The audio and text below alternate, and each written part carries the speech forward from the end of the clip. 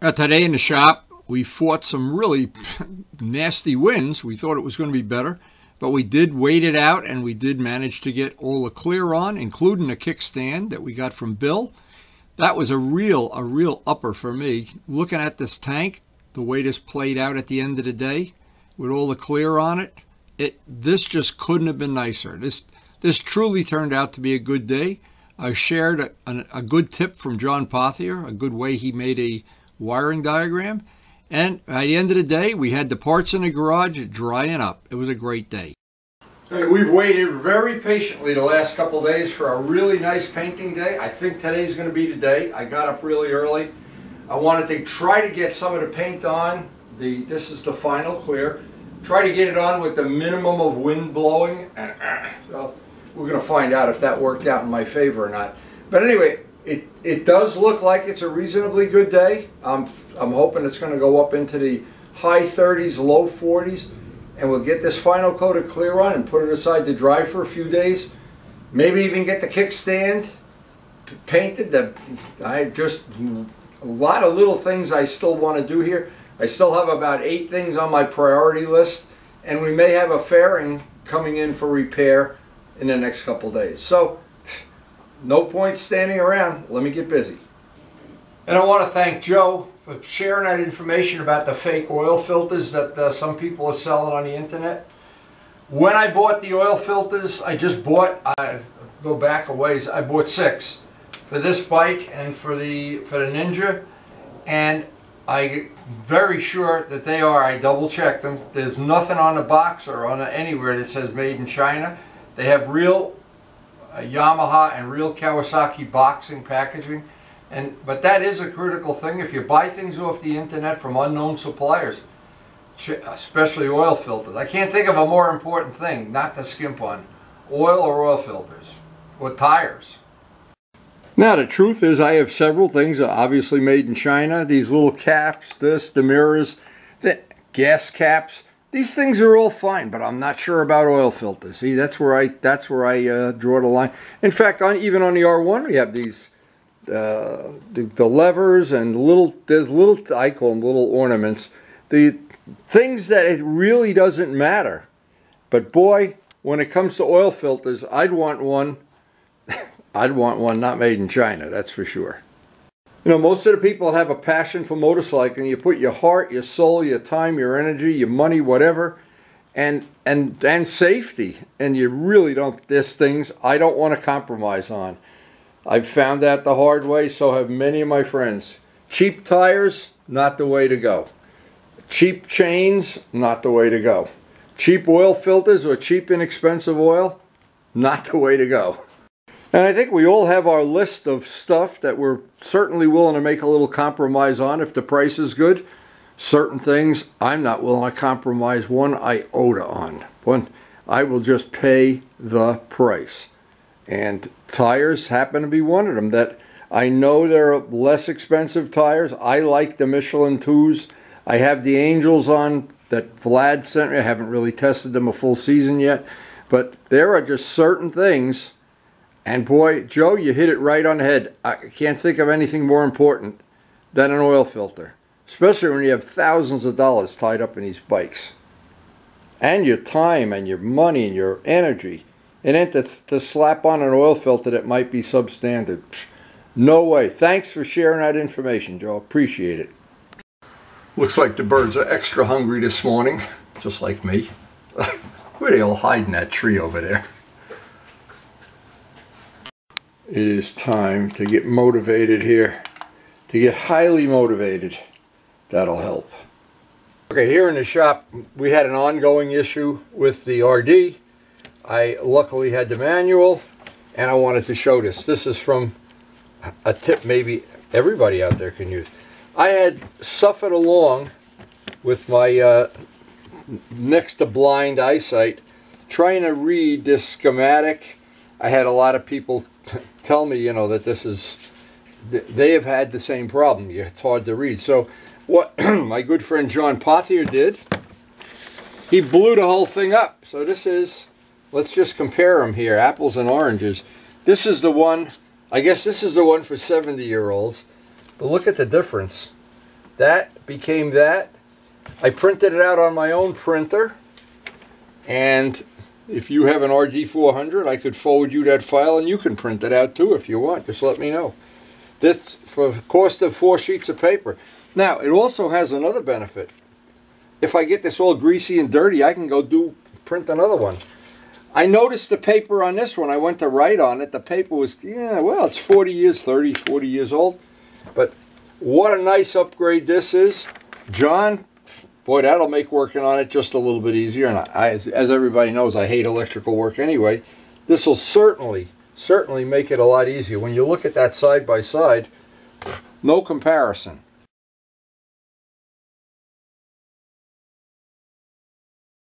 You know, yesterday we got this final sanded out. It is ready to go. I've got a fresh tack rag ready for the final tack ragging before I jig it up and put that final clear on.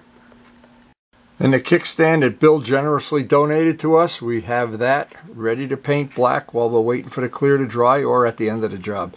To see how the weather's going to play out this morning. This is the brand of clear we're going to be using. We've used it for the whole job. It was supplied by Luciano, and this is only the first job that I've actually used it on, but it looks like it's good quality. It dried up nicely and it sanded even better. And the materials are 4-to-1 mix, and we are hoping the weather, it looks like it's coming up. It's over 35. It was 35 this morning, coming up almost 40 now, and I'm really looking forward to. I just hope the wind doesn't start kicking up, but when you don't get up early in the morning, it's either cold or it's windy, and sometimes it's both. Final tack rag this down. Make sure we don't have anything that's going to get in the final clear.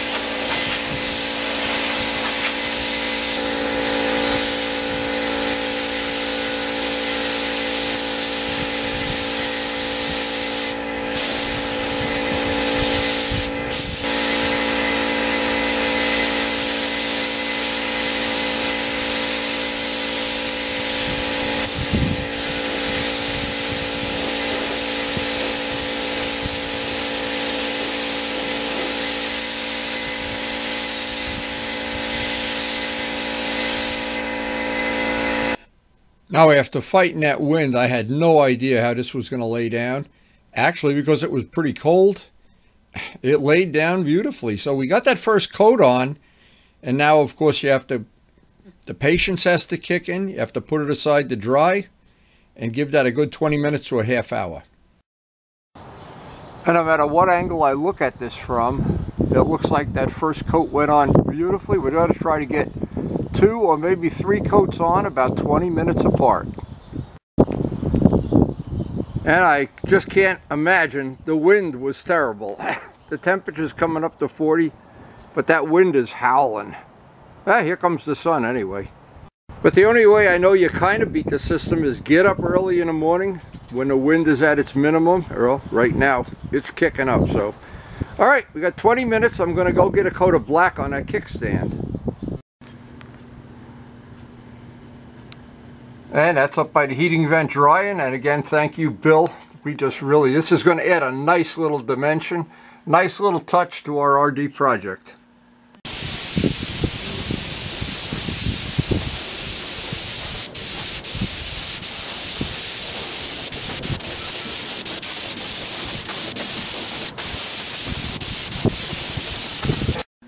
So this will give us some dry time up there by the heating vent. Once that's totally dry, whatever clear is left over, we can get a couple coats of clear on that, but that'll be a real nice little accessory on the RD.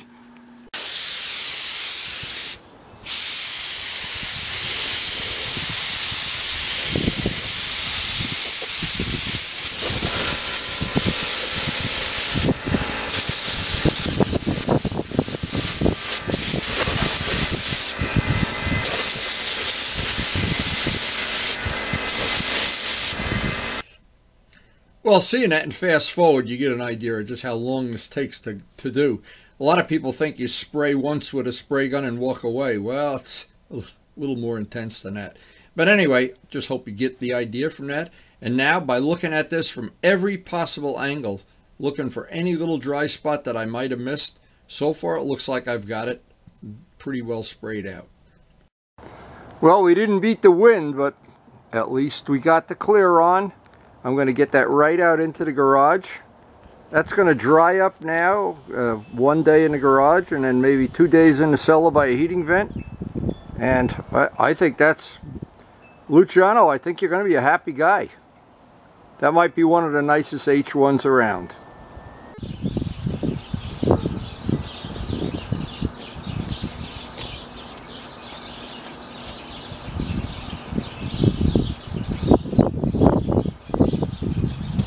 I'm looking at it from every possible angle. That is absolutely, that is motorcycle artwork.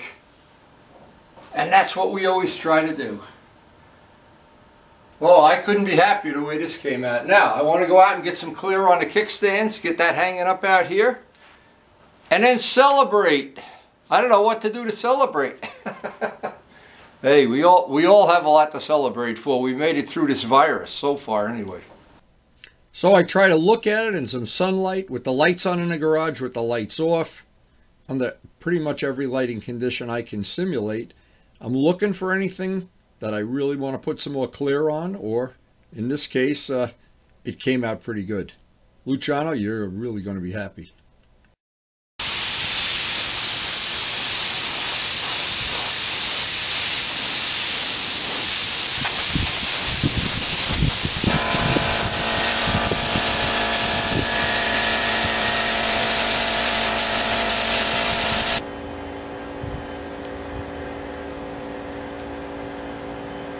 So of course I want to thank the healthcare workers. Boy, thank you guys for keeping us safe.